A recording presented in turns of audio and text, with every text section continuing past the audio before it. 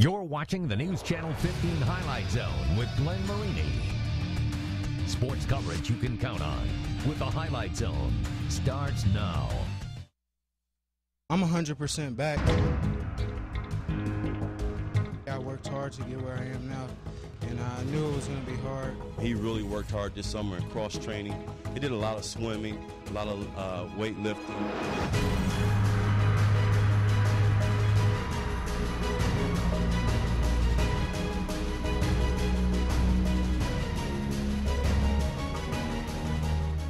If there was any question whether James Blackmon Jr. was healthy, you should have seen the Highlight Zone Player of the Week last Friday. Blackmon slamming home an alley-oop, a far cry from the player we saw with the torn ACL at the end of last season. Speaking of last season, the Knights won the SAC title, but this year they got a lot of challengers, and that includes Concordia. Joe Whalen spent the night at the Cage and joins us now with more. Joe?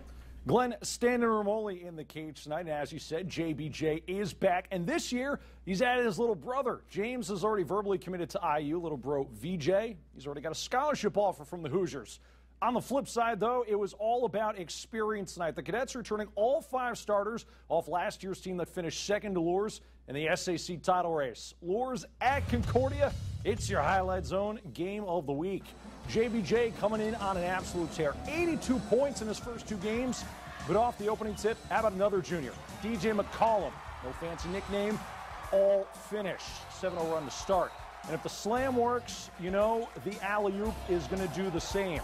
Nice finish there by McCollum. You do both of those in the first quarter, you get your own big head.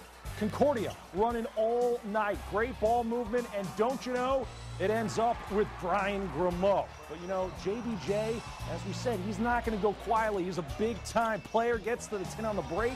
10 points in the first half for him. But McCollum back with the play of the night.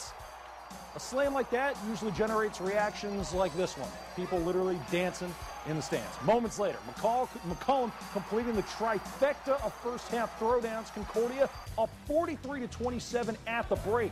Move to the third quarter. Knights trying to rally. Blackmon Jr. hits C.J. McCarter for the lay-in, but it's not enough. Back comes Thomas Starks. No relation to John, but still plenty of game. Big fella gets to the tin for 2, and then it's Mark Rogers capping things off, the Q-man himself. Cadets, statement win early in the season, 77-68.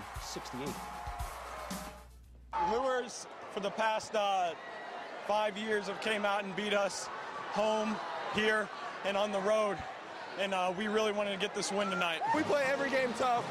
Lourdes is a tough team to play. They come in, they play hard every night. But my teammates and I, we went out and we worked hard tonight. We worked for God first, our team second. So we went out, we worked hard, and we got it done.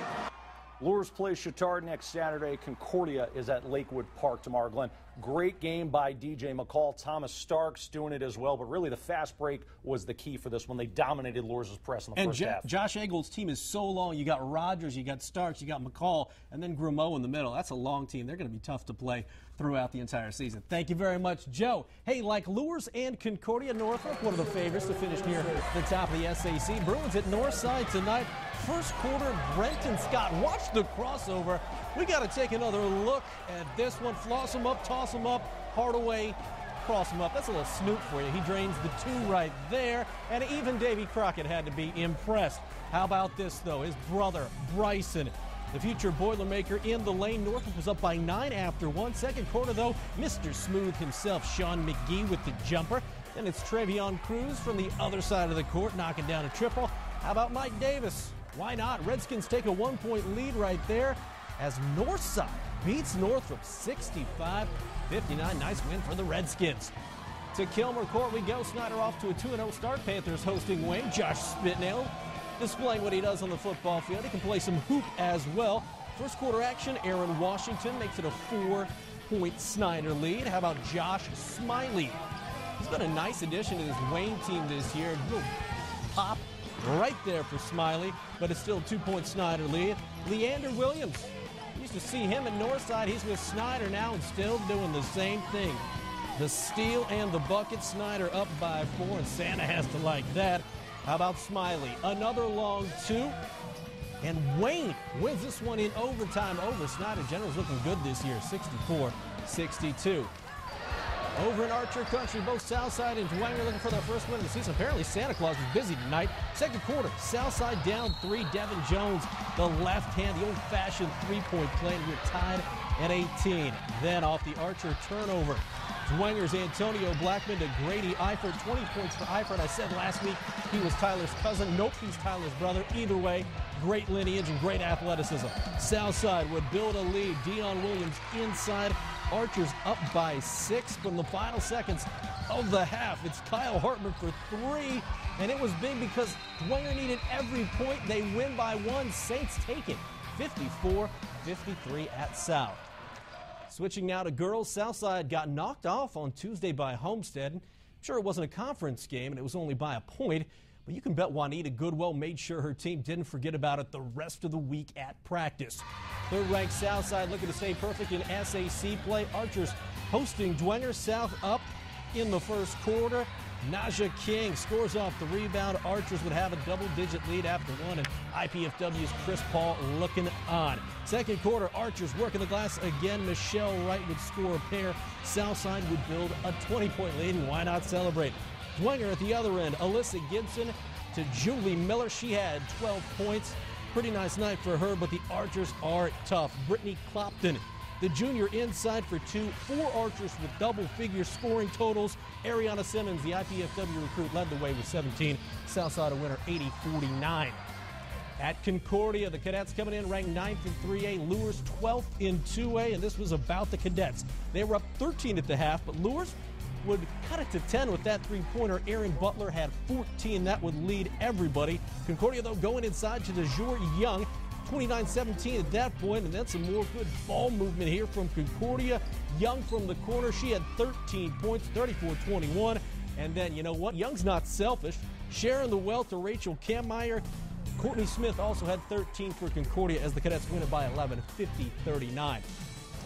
Let's go back out to Snyder. The Panthers riding a 5-game winning streak. Snyder hosting Wayne, and it's Snyder looking good here in the third quarter. Karina Smith makes it 46-17. Panthers net.